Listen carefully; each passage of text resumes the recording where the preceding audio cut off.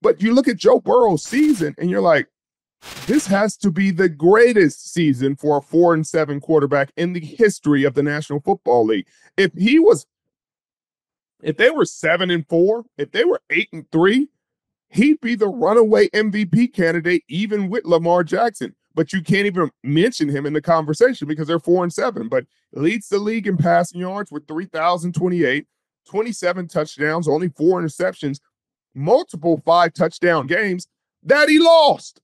Like, if I throw 5 touchdowns and no interceptions and we lose,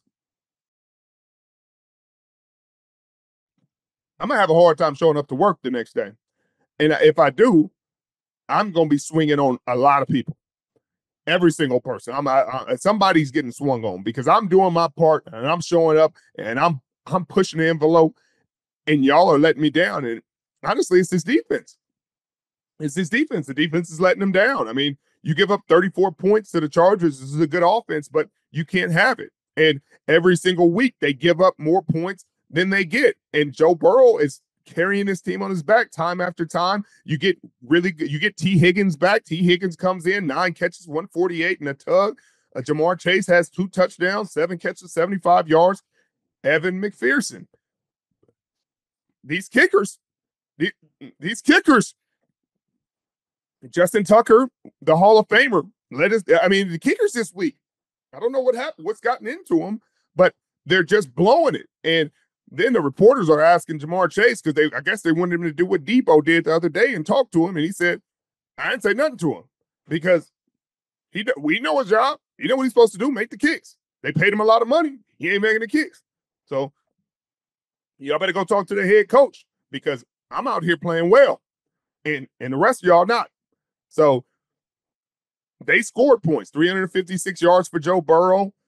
I mean, they were hitting it and getting it in that fourth quarter. I mean, that third and fourth quarter when they got the lead back. But I really don't know where you go from here if you're Cincinnati. I mean, because you got to see the frustration with Joe Burrow. You can tell he's not happy. He said as much after the game. Reporter asked him, is this the most frustrating season you've ever had? And he says, yeah, it's pretty self-explanatory. And Richard, you talked about it. The defense has not stood up.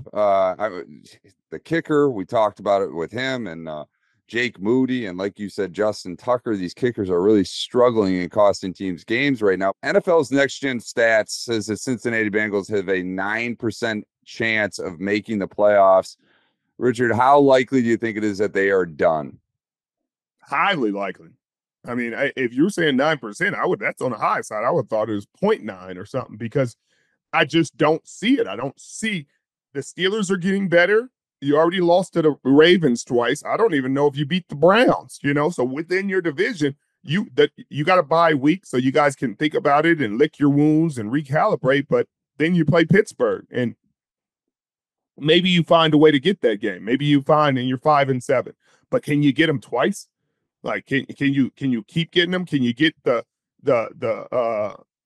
Cleveland Browns? Can you win the rest of your games? And I just don't know what this defense, they haven't shown that. They've shown flashes of decent play, but you just can't find a lot of talent on the D line outside of the guys that you're expecting. They got a couple guys doing a lot of work and nobody else. Trey Hendrickson, I think he has like 11 or 12 sacks.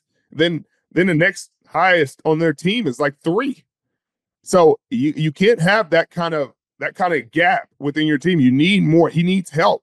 And in the secondary, you can't cover forever. So no matter what calls you call, you can't play man for 4 or 5 seconds. You can't play zone for 4 or 5 seconds. You're going to get picked apart. And that's what's happening. You can't expect this without guys getting to the quarterback. That's why pass rushers are such a premium, because if you have time to pick your defense apart, they're going to, and they have. Well, when it comes down to the Chargers, Richard, this team, again, they're 7-4 right now. They got their first real big test of the year against the Baltimore Ravens. If there's one knock when it comes to this 7-4 Chargers, it's you look at the quality of their wins. I mean, they've beaten the Raiders, they've beaten the Panthers, the Broncos, the Saints, the Browns, the Titans, and now the Bengals. I mean, there's not really any game that's a marquee win on that record right now. Who do you like in the upcoming game against Baltimore? Do you think the Chargers have a shot to take it to them? Yeah. I mean, I have to believe that now after watching their game against the Pittsburgh Steelers. The Pittsburgh Steelers, 6 field goals, beat them. 6 field goals. The Baltimore Ravens stood up in the red zone, held them 0 for 4 in the red zone, but they couldn't get anything on offense. They got the one touchdown, and then they missed 2 field goals, and they stopped. They went away from the run game, and I got Baltimore Ravens fans say, "Oh, there's so much more to the game, so much more." Well, like, then tell me what it is. Tell me what else, Mr. Expert.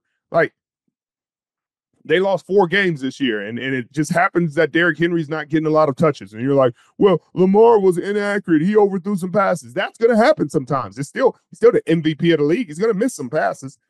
That's why you run the ball. Kickers miss some kicks. Guess what? Run the ball.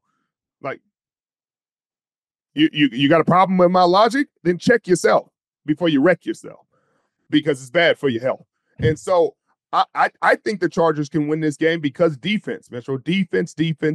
And if they play better defense, now Lamar Jackson is a cheat code, but certain teams have just had him. He's great against NFC teams, but AFC teams can have his number. I mean, the Raiders beat him this year. So I think if they're fully healthy, the Chargers going to give them all a run for their money. Their defense has been near the bottom of the pack in a lot of categories, especially pass defense. So if the Chargers get going and they get to run in power at a high level and a high tilt, I think the Chargers can win this game.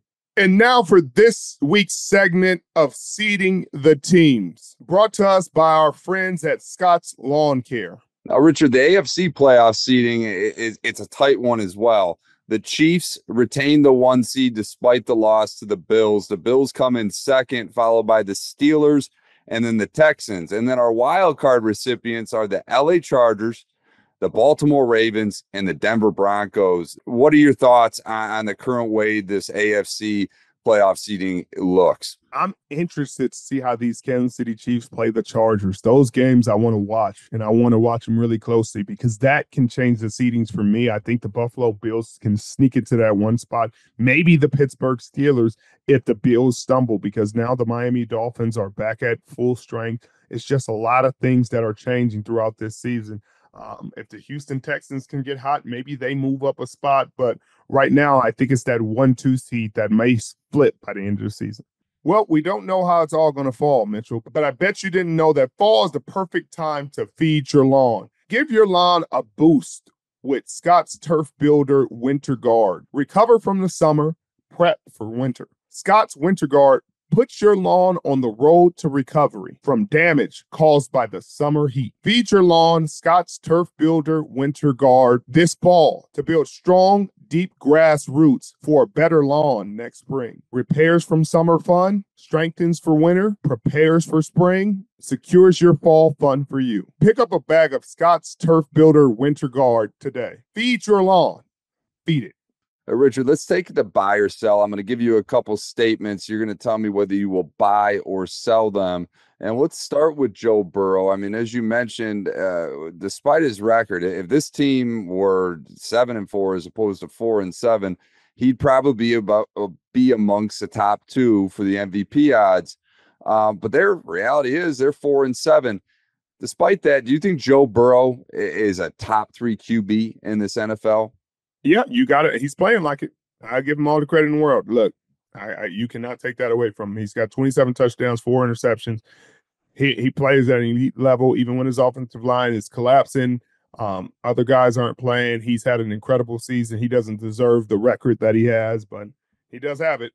So yes, I'll buy that. I'll buy Joe Burrow playing his butt off. He's top 3 quarterback in the National Football League.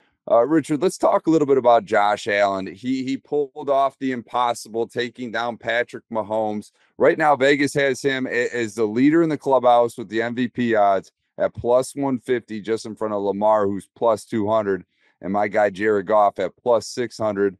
Richard, do you agree with this right now that Josh Allen should be the leader amongst NFL odds for MVP? I think Vegas is obviously reacting to the Baltimore Ravens losing that game and the Buffalo Bills beating an undefeated Kansas City Chiefs team. You got to respect that. But I think at the end of the year, they're going to look at the numbers. Lamar is going to make enough plays down the stretch. We all know how the Baltimore Ravens do in December. And I think they're going to give it to Lamar Jackson for a third time, unless something, obviously if something crazy happens and Josh Allen goes on some crazy touchdown throwing spree.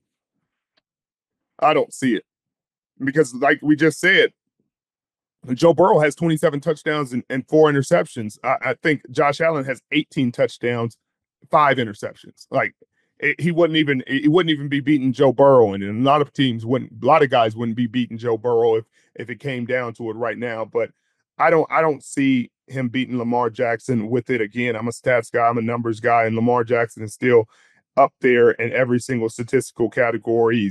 He's thrown for 2,800 yards. He's got 25 touchdowns, only 3 interceptions on the season. You look at those numbers, that's an MVP season. So I hear you, Vegas, but they just making their money, Mitchell. They just making their money, babe. I'm right there with you. I personally think it's Lamar's trophy again this year.